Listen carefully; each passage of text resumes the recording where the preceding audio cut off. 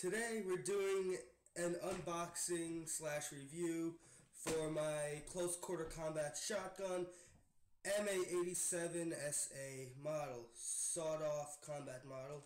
Those two. Now, opening the box, it comes with an extended magazine that holds 120 rounds, silica gel, and the shotgun itself, which comes with a low cap magazine that holds about 13-14 rounds. Comes in, and under here the instructions and the unjamming route. Here is my brother for the detailed review for the gun itself. The UTG CQB shotgun is, I think, a really good gun for a little backup if you're in a war and if you really need it, because it shoots accurately, pretty powerful with a velocity of around 300 to 330 FPS, and it shoots pretty far because I just tested it outside. It looked like it shot about 120 feet for range. This gun, it feels really nice and sounds really nice when you pump it, which my brother already pumped it, but listen. I mean, it doesn't sound so good. It's an airsoft gun. Obviously, it's not going to sound amazing when you shoot it. But anyway, besides the point, the gun sounds good and looks really cool when you cock it because it is a shotgun. Now, the magazine is put in with the feeder out front. And you take out the magazine by pressing the button that's on the magazine. So the mag release isn't on the gun. Your hop up is located right here. You can adjust it for high and low. The few things I don't like about this gun, it doesn't have sights. I know most shotguns don't have sights, but I just think that this gun is pretty accurate enough that if it were to have sights, it would be a better gun. And it is a CQB gun, but I know it's CQB, but still, I think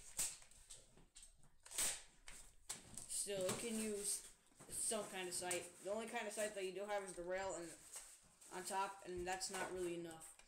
Also, one thing that's cool about the gun is how the front is metal, but the bad part about that is that the back really isn't. So the way it's kind of, when you first pick up the gun, you'll notice that it'll go down this way. You'll notice that the weight isn't really balanced as well. The safety on the gun is located by the trigger. That's pretty obvious. The safety is actually pretty good. And it even says on the gun, push for safe on. Probably can't see it, but it says it right there, right here, where my finger is. It also has two, I'd say around 2-inch or 3-inch rails on the side. So you can always put your flashlight because if you're in a dark room. It had a front sling mount. I don't know where it went. Actually, it didn't come with one. Okay, I'm thinking of a different shotgun then. But anyway, now silicone gel. Now I'd like to talk about the mags. It comes with a mid cap and a high cap. The high cap is good, but what you don't do is feed it in through here as if we're a mid cap. You use the door. My brother did that. He put it in the wrong way and then it broke. So you'll wind it. It's just not working right. He just messed it up. Now the only thing that still works is the mid cap. And these magazines you can easily buy spares for a fair amount of money. So you can always get a spare. The high cap holds around 180 rounds. The mid cap holds around 13 rounds. I just had to get that air out.